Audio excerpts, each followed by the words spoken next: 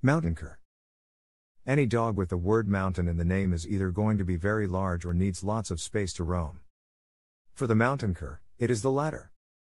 These squirrel hunting dogs are raised to the outdoor life and need lots of space to run and be active all day long.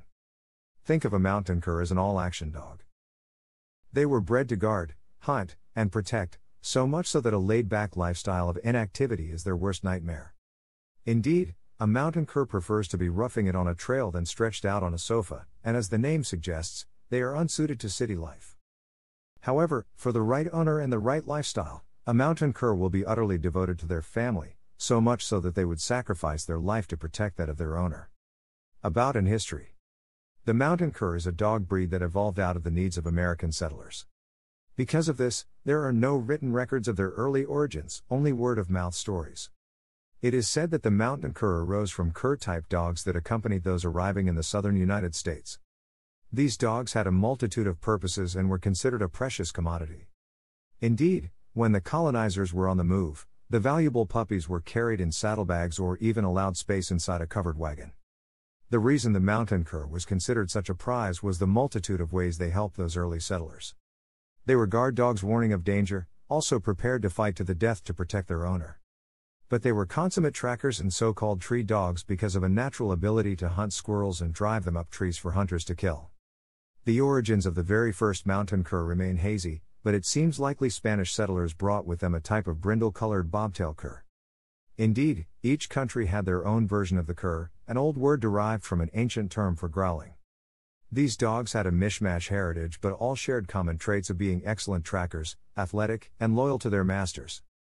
An official mountain cur breed was recognized by the American Kennel Club in 1957.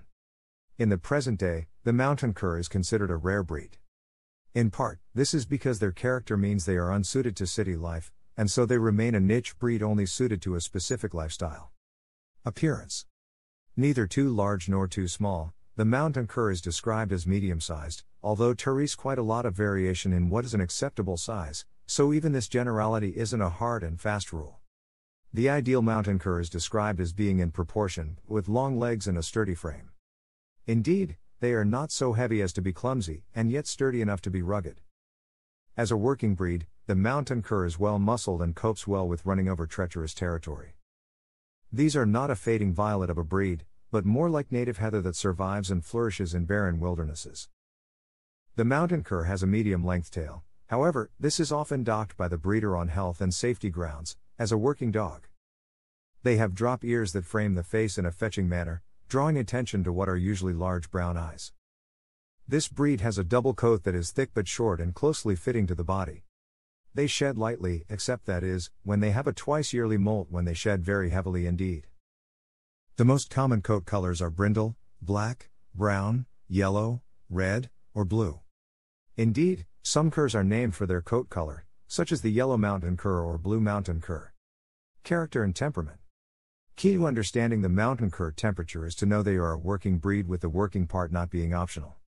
Take a mountain cur out of the wilderness and expect them to behave with manners in a city, and it's just not going to end well.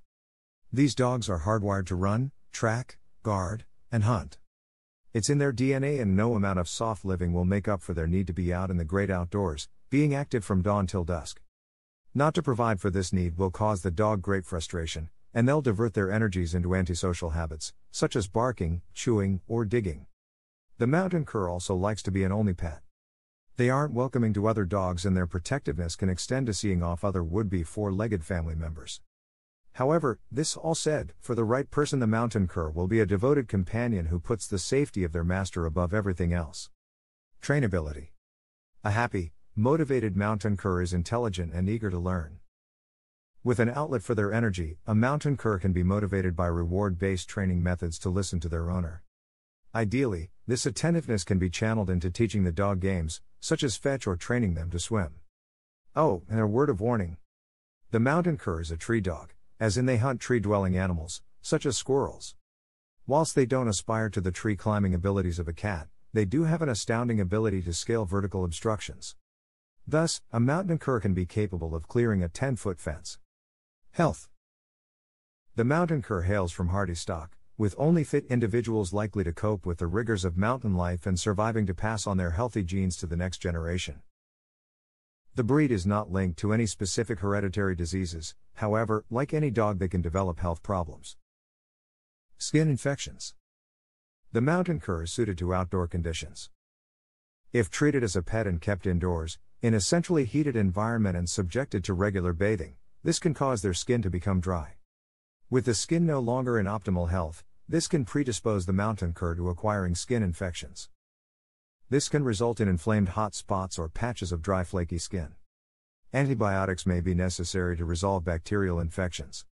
Then, once the infection is under control, avoid overbathing the dog, as this dries the skin, and also be sure not to expose the dog to artificially warm environments. Ear infections. Those folded ears protect the ear canal from debris, but also act to reduce airflow. This can create a microclimate deep inside the ear canal that is warm and moist. In these conditions, yeasts, ear mites, and bacteria can flourish, setting up ear infections. It's best to check the dog's ears daily to remove any grass-ons or foreign bodies that have somehow entered the ear. Also check that the ear looks pink, with soft supple skin and a lack of any form of discharge. If the ears produce a lot of wax, then it's beneficial to clean the ears regularly with a good product designed for use in dogs. But if the discharge is smelly, purulent, or the dog seems unduly irritated by the ears, then a vet check is essential. Tick-borne diseases. Depending where the mountain cur lives, their active pursuits places them at a higher than average risk of acquiring a tick-borne disease. Of these, the most common are Lyme disease and, of course, Rocky Mountain spotted fever. An owner should remember that there can be a considerable time delay between the dog being bitten by a tick and developing signs of illness. In the case of Lyme disease, this can be several months. If your dog lives in an area associated with ticks, and becomes vaguely unwell, stiff, and has an intermittent lameness, then a vet check is strongly advised. Prevention is preferable, so the regular use of an acaricide, a product that kills ticks, along with daily tick checks is the best form of defense. Exercise and activity levels. The mountain cur needs exercise in the same way we need air to breathe. They think nothing of running for hours and hours and covering huge distances over rugged mountainous landscapes. Then they'll trot home as if that was a mere warm-up and want to play fetch. Anyone considering a mountain cur as a pet needs to be particularly active. The mountain cur would keep pace with a long-distance runner in serious training for a marathon and would excel at taking part in activities that use both mental and physical energy, such as canicross or agility. Grooming. That short coarse coat takes very little by way of care. Although a light shedder as a rule, this all changes twice a year when the dog undergoes a heavy molt. As with any dog, it's a good idea to brush the dog every few days, and at least once a week. This helps you spot teasels and tangles in the coat, and deal with them before they become a problem. Crossbreeds. Although originally a dog with a mixed heritage, the breed has its own breed standard. Considered a rare breed, the efforts of breeders target maintaining the purity of the breed rather than outcrossing. If you like the video, then make sure to hit that like button. Also, if you want more dog training, guides, information, then make sure to subscribe to our channel. Let me know what you think of this video in the comments, and thank you for watching.